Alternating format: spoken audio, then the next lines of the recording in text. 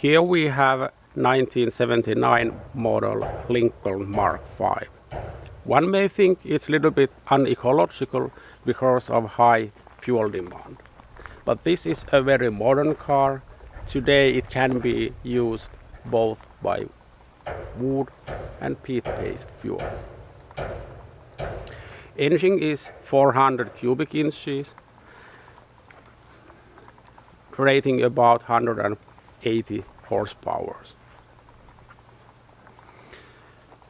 The secret of this car is the trailer, which converts wood-based fuel into gaseous form.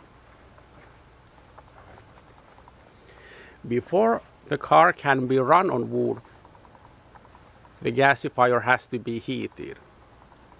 The preheating takes about 5 minutes, sometimes perhaps 10 minutes. Let's see how this gasifier works.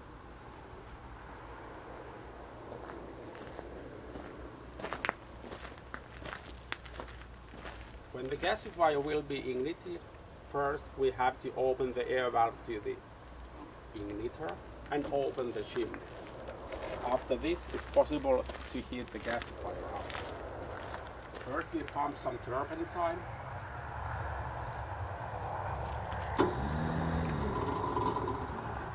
And then we blow a little bit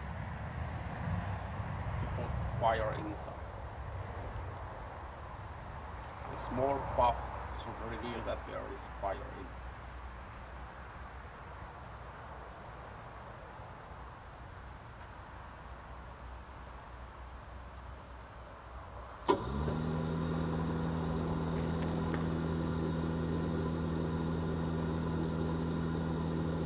Now there is fire in the gasifier and some smoke escapes from the chimney.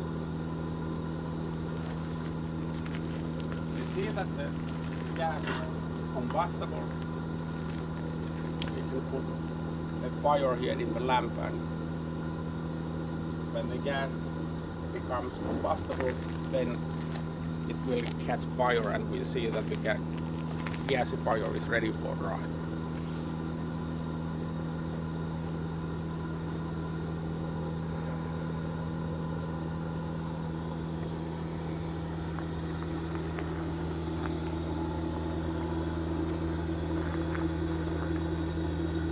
Sometimes this preheating may be a little bit tedious, but indeed it doesn't take so very long time. Very soon the gas will burn, and then we just fill the gas piping with gas, and after that the car is ready for drive. Meanwhile, we can make some minor service operations.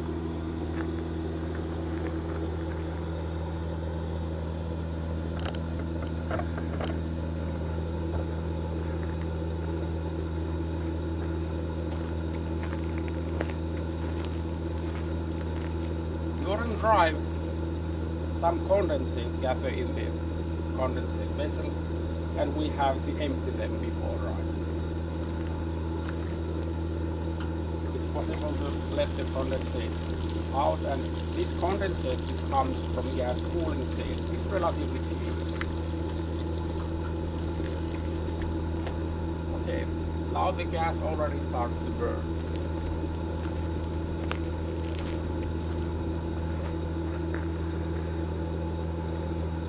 It starts to catch some fire.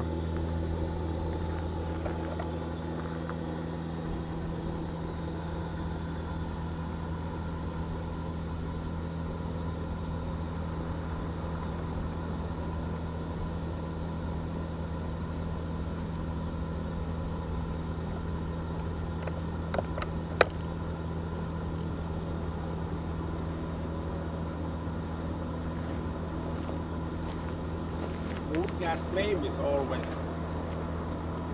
very bluish and use very little light because it's already evening.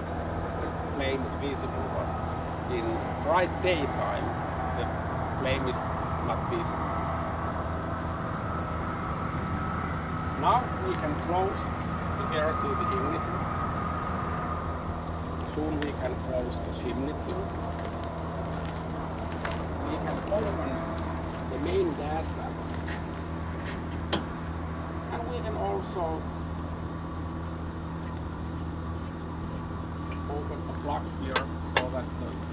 just let some gas out.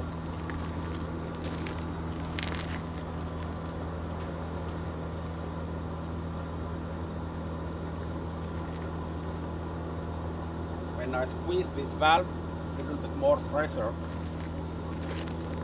is let here into the gas filter and the gas cooler, and this blows here a little bit gas out. Wood gas contains quite a bit carbon monoxide.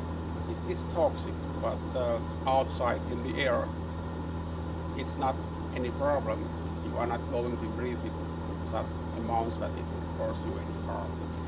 We can make a small test even here to see that there is no longer air in the filter and the gas which comes here is combusted.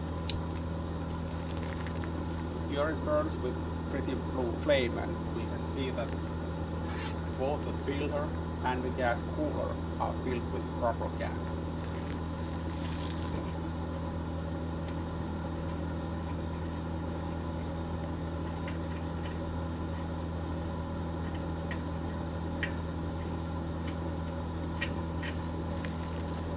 The main gas valve to the car I already opened, and now we have almost everything ready for drive.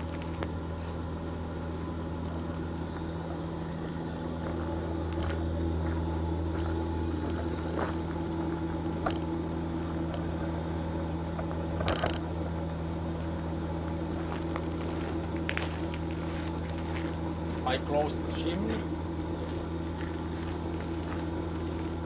I switch off the blower. There is gas.